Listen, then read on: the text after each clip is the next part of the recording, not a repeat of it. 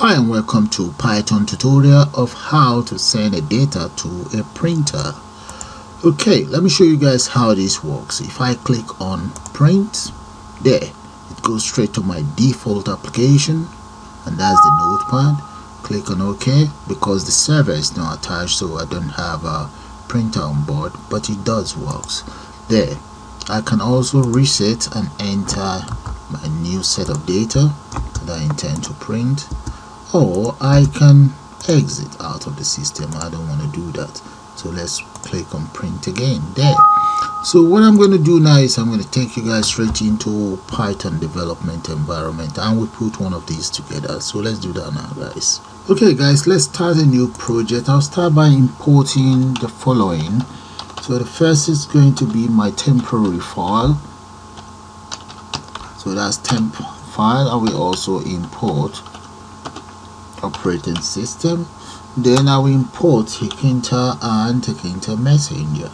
So the next thing is, let's say root equals tk, because this is going to be in the form of a graphical user interface dot. Let me get my geometry, and I'm going to set that as 810 by, let's go for 630 plus maybe 10 plus, no, let's say plus 0 plus 0. Let's close that up here.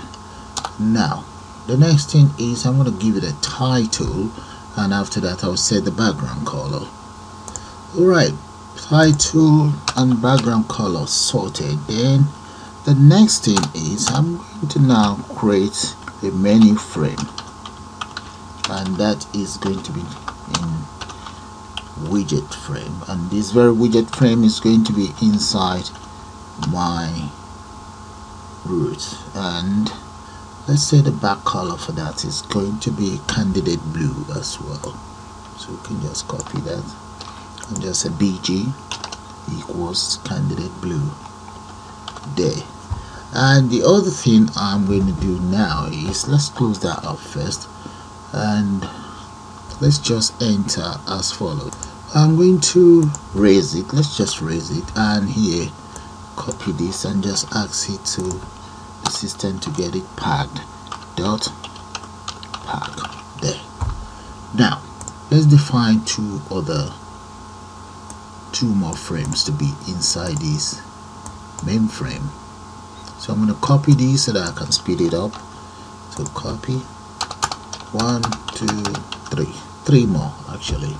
So this is going to be known as button frame. So let's change this one to button, let's say button F, btn underscore F, that's for my button, and the same thing here. Right, however I'm going to say the side that I want it to, let's say the pack side is going to be the bottom here, so that is taken care of. Now the other thing is, let me change the names of these ones. Okay, I'm just going to change that. Okay, here are my frame. This is going to be for my title, and this is going to be for the text widgets, while this will be for buttons. So the next thing is I'm going to now create all of the following widget that I need. Right here guys are the widgets that is required.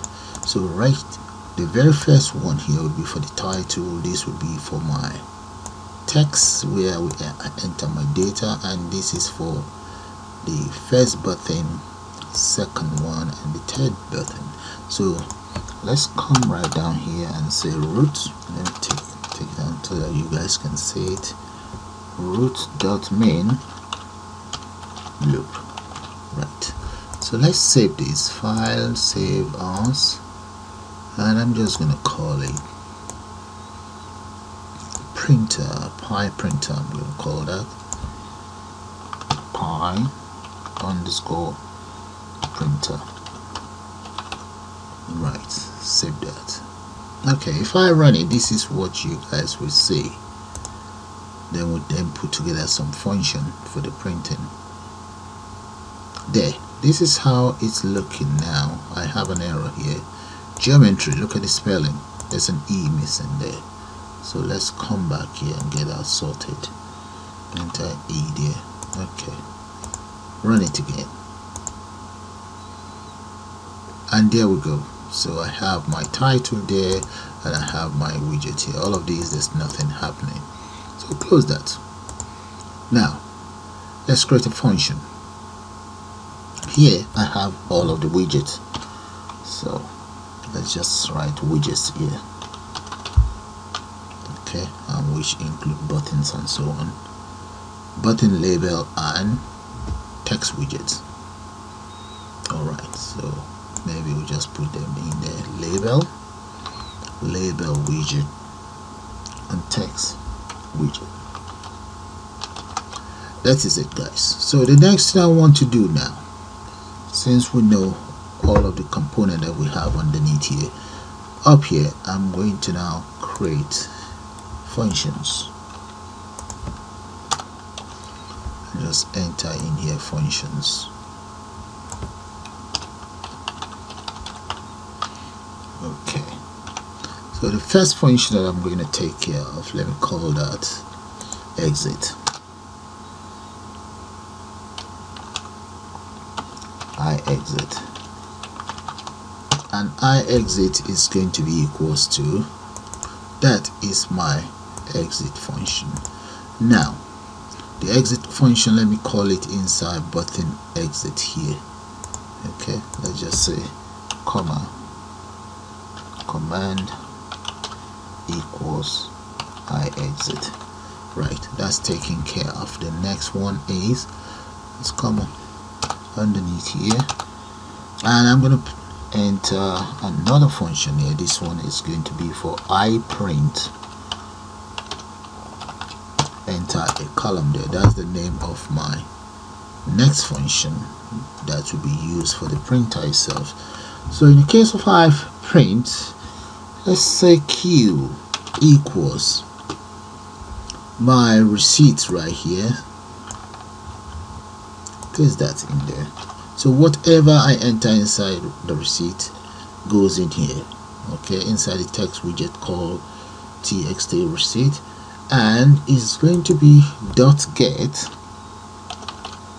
okay, open a bracket and say enter a quote, and inside this quote I'm going to say 1.0, then here comma quote, and inside that quote is going to be end dash 1c, okay, which means whatever I have in here is stored right inside Q. Let's close that. Right, the next thing we want to do now is, now I want to call a file name. Let's say file name equals temporary file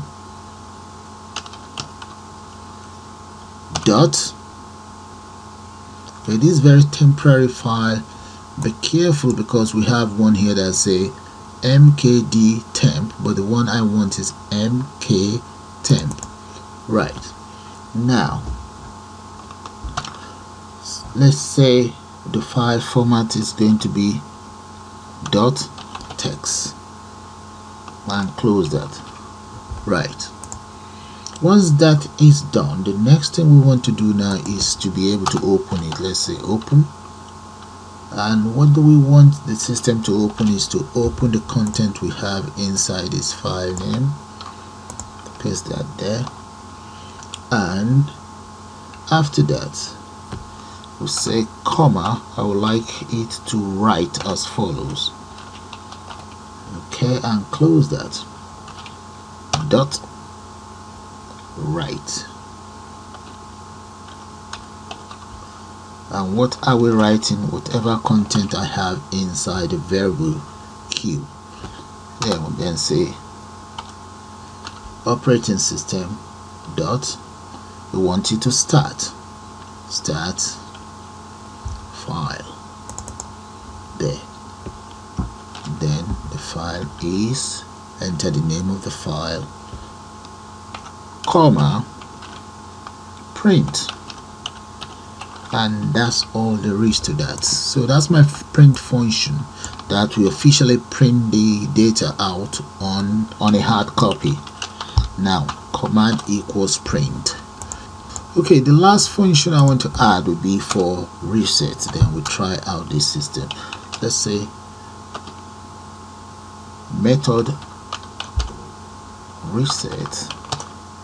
So I'm going to call my receipt there, txt reset. Is that in there? That's going to be .delete. Okay, open up a bracket, 1.0 comma end, and that's all there is to that. That's taken care of. Yeah, so all I just need to do now is to call this reset inside this button here, right here, comma, command equals reset. That's all there is to it. So have a good look at the widget for the label, text and buttons, and the most important are the function print, function exit, function reset. Now these are the ones here. These are just the frames. Okay, let me just copy that and paste it up here and enter frames there. Those are the frames. And finally, the following must be imported, and this is just my app definition. Okay, and here the geometry and the size of the app, title and back color.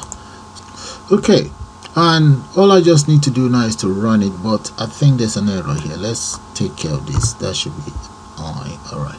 So let's run it now. You guys see that? Okay, that's for exit taken care of. So let's run that, save and run, and there we go. Enter the following data. Okay, we can reset. That's good. Print. There we go. It's working as expected. Yeah, it's just telling me there's no printer available on my server, or there's no server available for it to be able to print. There, let's print it again, and you will see the printing message. There we go. If you just see it flash past. Okay, so let's reset and enter another data entirely. So we enter a new set of data. There we go, guys. There, and let's try print one more time. Click on print. There, you see the printing dialog, and that's it, because I don't have the printing server in place, and that is why we get this message. So that's how you create your own print function in Python. I suppose you guys enjoyed. You all have a nice day now. Bye for now.